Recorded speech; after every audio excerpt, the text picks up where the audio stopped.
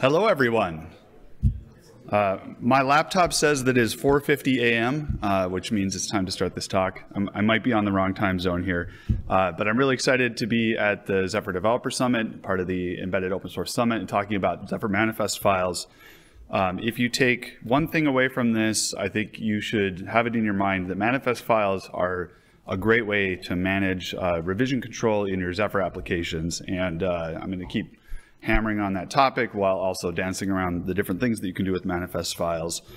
So today we'll talk about what those files are and how they work, why you should use them in your project repos, and how to set them up in your project repos.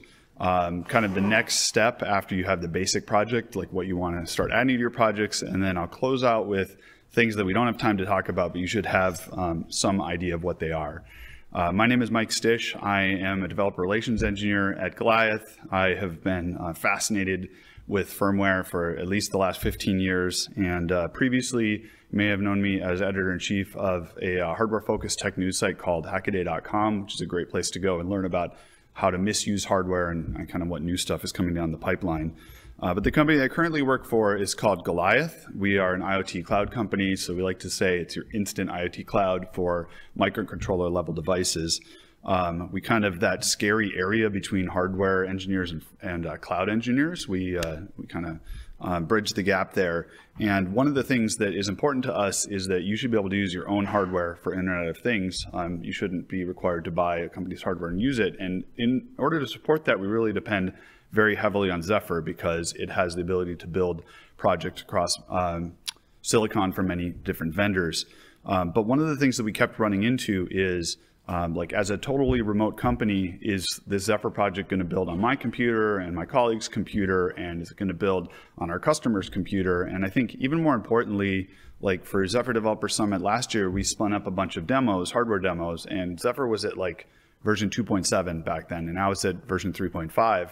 I guarantee none of those demos will build if we just pull Zephyr up to 3.5 and don't change the code, and that's a real problem. And so we really wanted a way to lock each of our code repositories to the specific snapshot of Zephyr and all of the modules that they use. And so that's what manifest files do. So it really is like a package management system. It has a hierarchy for each project.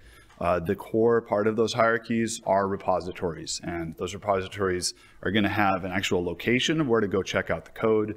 They're going to have a revision, which would be like the branch, the tag, or the hash number for them, and then a local path on where to check them out. And these are very simple things, but if you use them in the right way, it kind of magically makes this build environment come alive. We'll see some of that in a little bit. And the best part of them is this is like a human readable file that you commit to your own code base. Now, if you want to meet me afterwards, I will talk your ear off about how much better manifest files are than the git submodule command. Like for instance, if you've ever set up a git submodule for a fork of a project, and then you're like, oh, okay, the stuff that I needed to fork it for is now merged in, so I want to go back to the main repository, like it is almost impossible to get that submodule changed over. It's like this really weird system. There's a ton of other things in there that are just wonky. And the Zephyr manifest system completely does away with that. Like you can do anything you want, and that file is totally available for you to read. You can understand when you commit a new manifest file what the commit message means. It's just kind of like a better system. Some of the advanced parts of the manifest system, the biggest one is inheritance. So the ability for you in a manifest file to say, go get this repository and check if that repository has any manifest files, and then go get those. And you have this like huge web of recursion that works really well. But that can cause for huge checkouts. And so Zephyr's built in this idea of an allow list or a block list that says, yes, go through that entire recursion web, but only allow these certain packages, or don't allow these packages that I don't need. I haven't used it personally, but there is this concept of grouping that I'll cover on at the end, which instead of saying individual packages you should allow or disallow, you can add packages to groups and then allow or disallow the entire group. So it's like a switch that turns off a bunch of stuff.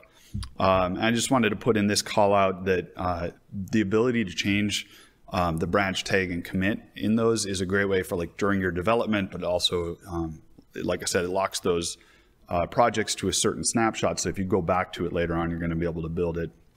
In order to tie all these together, Zephyr's meta tool, which is called West, has manifest tools in it. It is what's responsible for going and finding that initial manifest file and following the recursion of them. And it includes some tools that you can use to kind of troubleshoot, like why am I not getting the package that I thought I was getting, or why am I getting all of these extra things?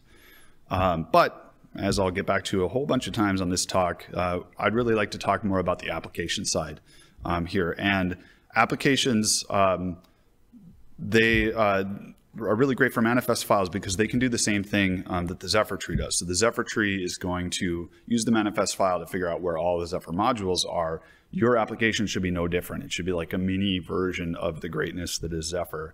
And it might be a little too opinionated for you, and I'll apologize for that. But if you're not using these manifest files in your project, you're really not living up to the full potential of Zephyr. So please give it a try. All right, let's jump into the examples.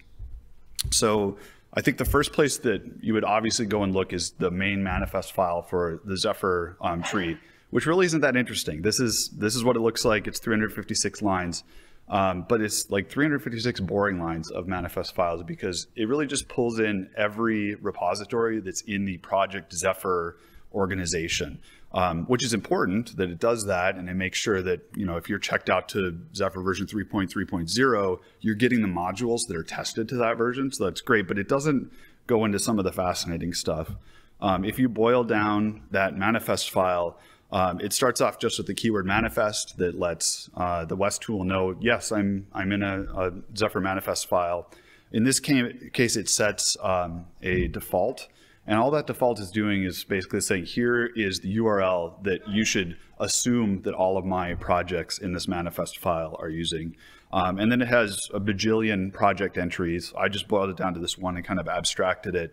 But the name set up here is module name. That gets added to that URL base for these remotes. So if you're looking at something, you're like, I can't figure out where this project is coming from, that's because it's just taking the name of the project and adding it to that default base. And we'll look at that, I think on the next slide. Oh, I didn't cover the bottom part of this. So the important part is at the end, you have this self entry, and that self entry is, so it tells West, okay, the manifest file you're looking at right now, do these special things just for the code that's in this manifest. And here it sets that path, which is again going to get applied to the URL base. So it's going to go and get that repository. And this has a couple of special commands. It says, grab this West commands file and import this extra directory of manifest. So don't worry if you don't understand this right now. We're going to go over the project level stuff like line for line, a couple swim lanes for now. But I did want to look at, I think the most confusing thing for a lot of people is where is the code coming from? And like I said in the previous slide, this doesn't have an actual location. Like you can't, you know, select something and put it in your browser or do like a git clone of this. But if you were going to use a more explicit path, it would be very similar. I guess confusingly, I changed the revision here. There's no reason that I should have changed the revision. The thing I'm pointing out is that one of them has the URL explicitly spelled out, and the other one has it constructed from the actual way that manifest files are put together. But let's take a look at the more powerful parts of it, the inheritance and the allow list. Inheritance specifically, we're now looking at a sample project that my company Golioth has up for you to look at. It's called Zephyr-training, I think. And this pulls in the Golioth library. Golioth is a module that's built on top of Zephyr. And Golioth is going to need other things to work. Mainly, it's going to need Zephyr. And in this case, it's going to need Nordic's flavor of Zephyr, which is called the NRF Connect SDK. Some people call it NCS, but I'll probably call it the Nordic flavor of Zephyr from now on. And in this case, I use the import file called west.ncs.yaml. And if we look inside of that, you can see it has a project in it called NRF. That's the Nordic flavor of Zephyr. It's going to grab version 2.3.0. That's a tag from a Git repository, and it has the actual URL on it. In this case, it also has a line that says import true, and that's shorthand for go and look and see if there's a file that's explicitly called or specifically called west.yaml.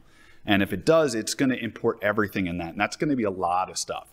So for instance, like I've never written firmware for Matter yet, but it's in there and it's going to get pulled in. Same with AMP. There's, I don't know, there's 50 different things that are going to get pulled in. And maybe that's fine. It can just sit there and not bother your project. It just takes a little extra time.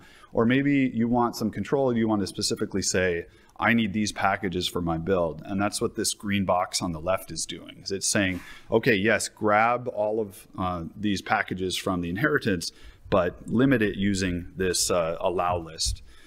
The other thing is in this file that we are importing from the library, it has a self section, and that self section includes an import command. And if we look at that manifest file, that just has one project in it. That is QCboard, something Golioth uses for serialization for the SDK under the hood. And it's important to note that if that QCboard wasn't in the allow list over on the original file, it wouldn't get pulled in. So you really need to pay attention to your allow lists. This is one of the places where using the West meta tools to process your manifest file is going to help you like figure out if something's not working later on. Now, the thing that's actually going to do all the work for this, that West meta tool, is what you want to start off with. So when using Zephyr and using it in this way, you should kind of forget that git clone exists, and you should only use git init. Git init's like maybe a superset of git clone. It's going to do the cloning, but it's going to do it in a way that specifically puts the files in the right places. And if you do git clone, you won't get that. And so when it starts out, it's just going to look for the manifest file that's in the repository that you give it. It's going to clone that top level repository into the place that that file tells you to put it. It's going to create a folder called .west, like a hidden folder in Linux, /config. And that will be what it always looks for in the future when you run the next command, which is the west update command. So the west init command just sets up that top level repository. It doesn't actually go through all the recursion. West update goes through all the recursion. And west update is a command you can run as many times as you want. It's good to run it compulsively. I think I have that on a slide a little bit later on. You should just get in the habit of muscle memory typing west update frequently. After that parses the manifest file, it's going to clone any repositories, or if those repositories already exist, it's going to make sure that the head is set to the right hash on that. And then it's going to do the recursive thing and make sure it goes through all of the import chain. The command is usually pretty simple. So in this case, the -m for west init just takes the actual location of the repository that you're starting from, and then the location where you want it to check out. I'm using the dot to indicate current directory, but you can put whatever location you want there. In some cases, like with the Golioth SDK, we support both the Nordic flavor of Zephyr and vanilla Zephyr. We don't have a west.yaml file in our repository. We have a west-zephyr and a west-ncs YAML. You have to choose between those. So you can use this command --mf to tell it look for a manifest file with this name in it. But otherwise, it works the same as the basic init command. The other one that I use frequently is for changing the revision of the library that you're initially checking out. So if you think about doing some development on your project, before you merge it into main, you want to test and make sure that the initialization and the west update work, and you can do that by giving it the branch that you're working on. I would like to mention you should not use branches in manifest files that you publish, because the code in branches change. So what's in develop today is not what's going to be in develop tomorrow, and that kind of breaks this whole concept of being able to lock. But when you're just testing something on a branch before it merges, then obviously that's fine. What you end up with is this file, the .west/config, and if you look in that, it's got very basic information. You can edit this manually if you want. If you break it, you're in charge of fixing it. But you can also just delete it and do the initialization again, which brings us to the first gotcha, which is if you run west init, even if it fails, it will create that file. If you run west init again, it's going to throw an error. So if you get that error, that's why you're getting it. You need to remove that file and reinitialize. Always after the init, you need to run an update, and that update is just going to go through and pull all those repositories. This screenshot is from a tree that was already set up, so you don't see much other than West checking to make sure that the head is where it expects it to be. But you'll see a very familiar like git clone type of output if you're doing this for the first time. As I mentioned before, you want to run West very, very often. And the biggest gotcha for this is like if we are doing development and someone's doing a PR review and you forget to run West Update, you check out a new branch, the manifest file has changed. Now what's actually on your disk doesn't match the file until you run West Update. I've heard of people putting West Update as like a checkout hook in Git. I haven't tried it. I would guess that it's possible. So if you've tried it, I'd love to hear about it and love to hear your experiences with it. All right, so let's actually talk about applications. So we want to make sure that they're always able to build. And like I think anytime I go into a new operating system, I'm wondering, how do I actually take my application and put it under revision control? Like I feel like there should be better documentation around it. I guess this talk is part of the documentation. But like what files do I need? What files do I not need? That's kind of what we're looking at with this talk. One of the things that you definitely should not do is fork Zephyr and make that like your application development repository, because unless you're planning to commit stuff back to Zephyr, there's really no reason to create a fork. I guess the worst version of this that I have actually seen people do is to commit the entire Zephyr tree to a repository. And the reason that's worse is that if you want to update that, there's no clear path for it. At least with a fork, you could like resync with that fork. But in general, it's not the right way to do it. I think very common that we see is for people to go into the Zephyr samples directory and add their own project folder. And that project folder is their Git repository then. And like that technically will work. Like you'll be able to build the project, but the project doesn't have any visibility to what version of Zephyr that it's like kind of inside of, but not really is. And so if that Zephyr changes around it, it has the potential to break your code. Similar, and I guess the more promoted way is to have an out of tree directory like this one, my sample project in my home directory. And then you would call this helper script from like some centrally installed Zephyr workspace that sets up the environmental variables. And just like with the last slide, this will definitely work. Like your application will build, but your application doesn't know what version of Zephyr is centrally loaded. And if you're developing multiple applications, if you pull up the Zephyr tree for one application, the other application doesn't know it. When you go back to that, it's not going to build, and you don't know necessarily how to get back to the last snapshot that built well.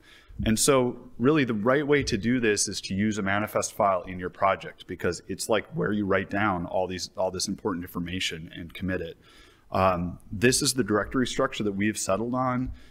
We use an app folder, and that is actually where the code from your project is located. And then next to it, dependencies or deps folder, and that's where the tree and modules are located. Now, these names are not like Zephyr specific. We just landed on it. So name them anything you want, but I think that this structure makes a lot of sense. And so that's what we're gonna detail from here on out.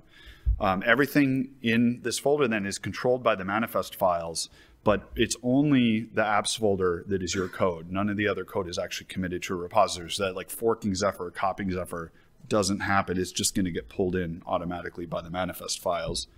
So it's going to lock everything to a known version the way that you want it. It's only going to track the files that you're writing, which makes like reviews a lot easier. Like you're not looking at a bunch of files that are in there. Maybe you need them, maybe you don't. Like the files in your repository are the files that you need. It does install its own copy of the tree. So the tree is in the project folder once it's installed in your drive, and only that project uses that tree. Which is going to get us to, build environment. Maybe I should have put this on one of the cons, but one of the things that you should keep in mind is there are a few other things that go into a build, like the Zephyr SDK, which is the collection of all the compilers. Those don't change a lot, so generally install that once on your system. If you need to track it, you could like put that in your change log, like what version you're building for, but I haven't run into a lot of problems with that. The other one is Python can change a lot between systems. And so at Golioth, we advocate for and use virtual environments because then I know that something installed on my system isn't going to cause a thing to build or not to build. And it's really quick. It's kind of out of the scope of this talk, but it's really quick to set up one virtual environment when you're doing the install of your Zephyr application. The downsides of this are going to be the disk space in our modern age of like terabyte, multiple terabyte disks, even solid state terabyte disks, I don't think this is really an argument. But if you're worried about space, if you put a project kind of into cold storage, you can just delete the deps folder, and next time you need to use it, a West update will pull it back. So I don't think that's really anything to worry about. The other one I think is worth mentioning is that VS Code is kind of playing catch up on this. Like our partners at Nordic and at XP are both working on really great tools for working with Zephyr in VS Code, but neither of them work well with this project manifest. Like, how do you pull in the project manifest and tell it that Zephyr is in the deps folder? Like, that's not quite there yet, but they're aware of the problem and working on it, and I think we'll see support for that soon. If you are interested in Zephyr tools in VS Code and like how all of this works, Goliath CEO and founder Jonathan Berry is doing a talk tomorrow on those tools, and I'm sure he'll touch on this issue. And before I leave this swim lane, I would like to thank Asgeir Stavik Hustad, who had looked at some of the stuff we're writing on our blog, I don't know, last year or the year before, and said, hey, have you guys looked at using manifest file for projects? And we had not, and it really changed the direction of what we're doing and made things a lot better. So that was awesome. Go read his blog post and thank him on social media. Let's go through an example of setting up your applications. We're going to start a new Zephyr application. We want to start by creating the west.yaml file in an app directory. We want to add an entry in that manifest file to pull Zephyr in. We want to add the modules that Zephyr needs, and we want to limit those modules to just the packages that we want in our project using the allow list. So the beginning is very, very easy. In fact, it can be one line fewer than this. The version line is not actually necessary. That tells West, hey, if you're not this version, you should throw an error instead of continuing. And this is to kind of gate it so that if you have directives in your manifest file that are not yet supported, that you don't try to build without those, because mayhem can happen. But really the important part for this first start is just setting up a self entry that sets up that apps folder. And so this just says, hey, when you do West init, it's going to look at the self directory and put things where we expect them. The next step is to actually get Zephyr into the project, because we want our own dedicated version of the Zephyr tree in our application. And so I've just added a projects entry here. It calls out the name Zephyr, a URL of where to find the code, the actual revision. This is a tag from Zephyr under the revision right here, a git tag. And then the path. This is saying I want a deps folder, and this particular package should go into Zephyr. I guess I was supposed to have that green arrow. That green arrow is what I was just talking about, if you couldn't follow. If we try to build this, though, it's not going to build. And the reason is we don't have things like the hardware abstraction layer. So I tried to build this for like an NRF52, and I got all these errors. So we need to go back and add some imports to Zephyr. So you can see I've added this import section right here that says go and get the west.yaml file, and that is going to pull in the entire universe of repositories. So we'll deal with that in a little while. There is a change from the previous that may not be obvious at first, and that's I've taken out the actual path directive for Zephyr here. So before I was saying put it in a deps/Zephyr directory, and that's because I've added this path prefix that says we're going to put everything that we get from this import and from this into the deps folder, and it will just automatically use the name of this repository for the subfolder for the repository itself. So you get a Zephyr with this repository in it, and then for all the imports, you'll get like sibling folders to that Zephyr folder, which is really what we want. And this is the point at which the version comes into play. We were at 0.7 before. The path prefix didn't get implemented until 0.8. We're at like, I don't know, 0.14 or something like that at this point. But this is really just saying the minimum version that can be used. All right, so let's take care of the yuck part of this. We don't want to pull in the entire universe. So in this version of the manifest file, we've added a name allow list. And NRF52840 is a ARM chip. And so we need SeamSys library, we need the Nordic hardware abstraction layer, and we need some of the Nordic libraries to build it. And when we do the West update for this, it makes that a nice process. So the 3 green lines are the 3 things that are on our name allow list. It just pulls those in. That's for a simple build what you want to do, instead of spending like literally 20 minutes pulling in I don't know how many packages. And our final tree is going to look like this. So the application folder is the My Zephyr application folder. You would make that, but the actual code from the repository that we're tracking on GitHub is in the apps folder. You can see the .git file there. This is why you use west-init and not git clone, because git clone would have put all those files into the My Zephyr application folder, and it wouldn't have set up a path to that configuration file, and it just doesn't start the process. So again, west-init, not git clone. And then these folders, the .west folder and the deps folder, those are not actually in our repository. Those get pulled in by the west tool after we use west-init to pull from our repository. So that's the very basics of an application. Certainly at that point, you're going to want to start putting other things. So not just an application that can build a legitimate ARM firmware, but actually something that does something. And the first thing is probably adding external libraries. So Golioth is a library built on top of Zephyr, so I'm going to use Golioth as the example here, but any library that you want to add to your project should work in the same way. In this case, I have added a second project entry here below the Zephyr entry that is for Golioth.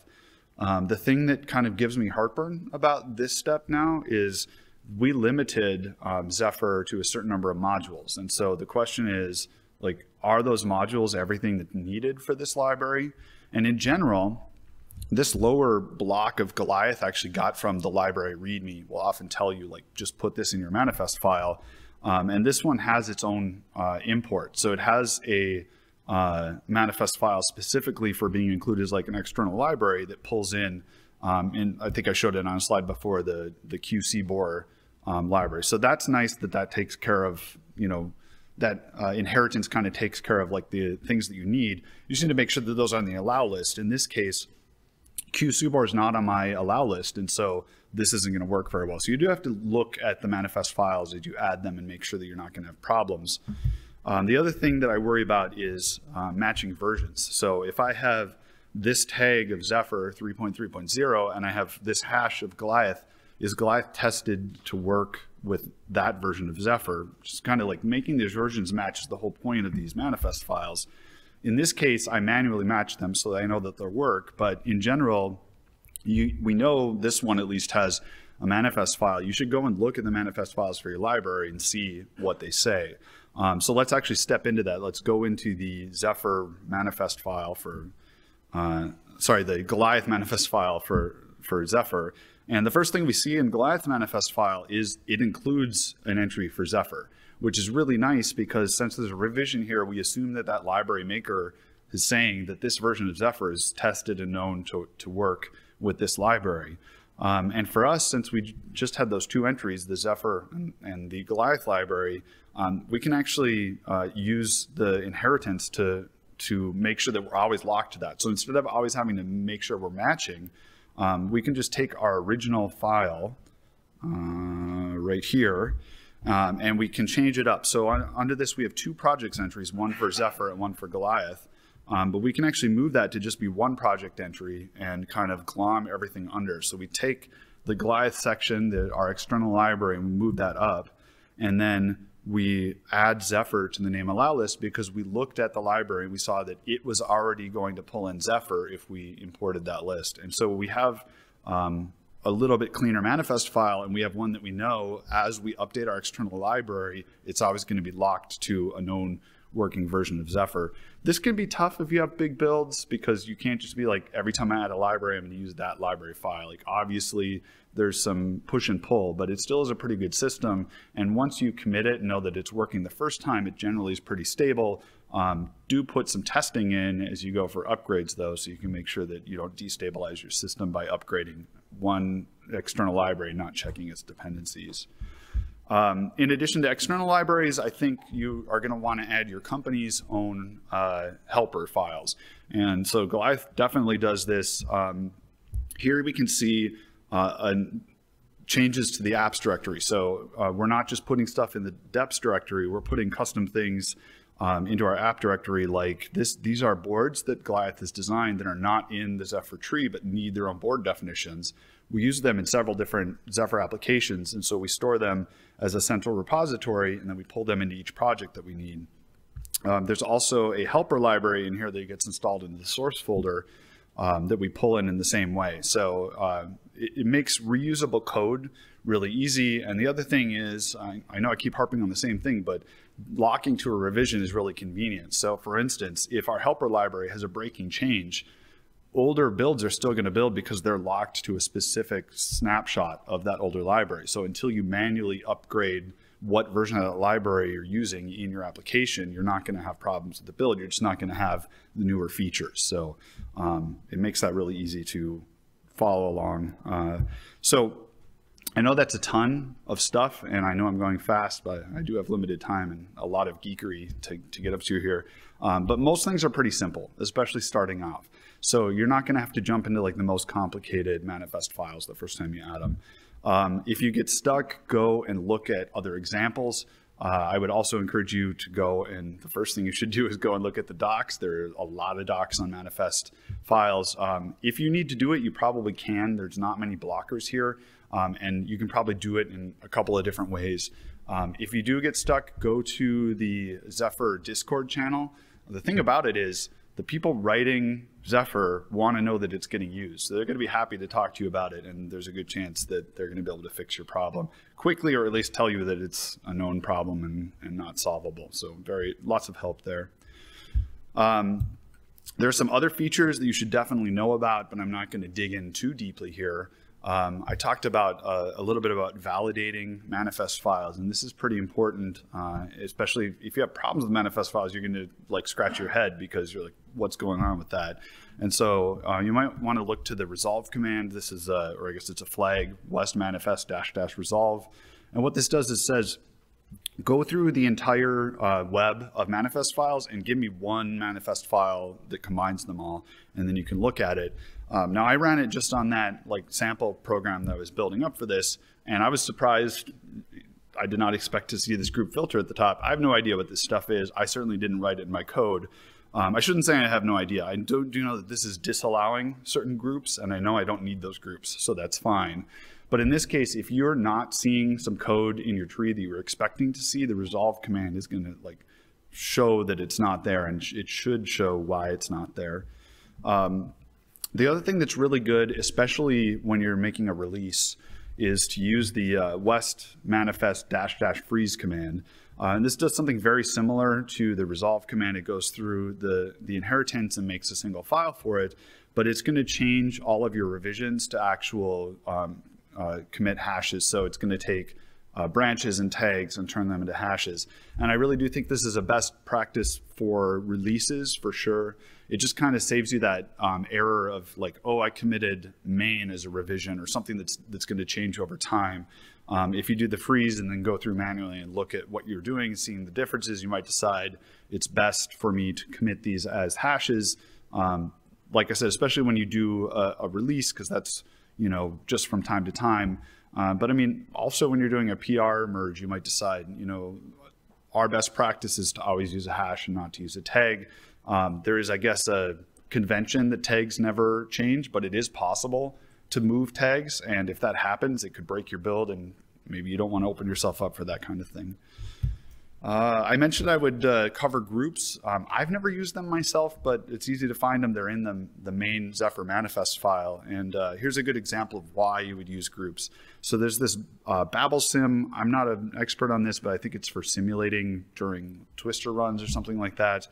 And there's a bunch of packages in there that use it. I don't know, maybe 6 or 10 packages. And you could put those 6 or 10 packages on a block list in your manifest, but that's kind of a pain. And so instead you add all those to one group, and then you have a one-liner that disallows the group. So the group filter at the top says anything that's in this group, don't include it in the West update. We're really getting kind of out on a limb on things that you would actually use here, but we used it in our SDK and I thought it was cool, and so I thought I'd add it here. Marcin Yostra, who is a firmware engineer at Golioth and really has done the lion's share of work on our SDK, and also is a contributor to the network stack of Zephyr. He set this one up because there were some patches that needed to happen for the Nordic flavor of Zephyr. I don't even know what those patches are for, if we're using them anymore, but the way that they're set up is by using a West commands. So he added west patch as an extension command in our SDK, and it's this directive, the west-commands, that pulls that in. So if you're using any kind of a library that uses those commands, they will get pulled in as long as that's in their manifest file. In conjunction with this, there's another interesting piece of the manifest system called user data. Now, West doesn't care what the data is. It just makes it available in a way that's accessible. And so in this case, on the bottom right, we have a manifest file that sets up user data that is saying, okay, here is the directory where the patches are located.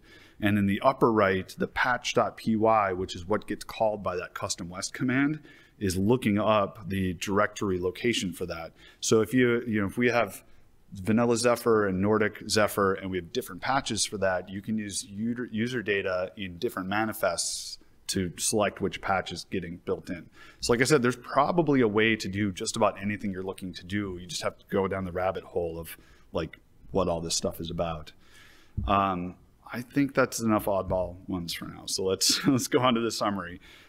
So I think when you think about revision control in Zephyr, you should definitely think about manifest files. Certainly the Zephyr project does, and so why shouldn't we as application developers? It's going to stabilize your build environment with those few caveats of like the Zephyr SDK compilers and such. And certainly it's going to be useful to you in making reusable code very easily available. So you just put a repository somewhere that you can use in multiple projects and call that in the manifest for each project. And I think those reasons alone are more than enough to get started, and I think you'll be happy that you did. If you want to dig deeper into this, like I said, the Zephyr docs are the place to go. So I have a link up here for that. If you want to look at manifest file as examples, a couple places to start that I used in this talk. There's a good application manifest file in our Zephyr training repository, and then kind of library module size files. You want to look in our Zephyr SDK. There are 3 different manifests in there, so you can see different approaches that way. And finally, if you are interested in a device management solution for microcontroller level IoT devices, Golioth has a free tier for up to 50 devices. We'd love to talk to you and have you play around with the platform and see if you like it. That's it. Thank you so much for having me today.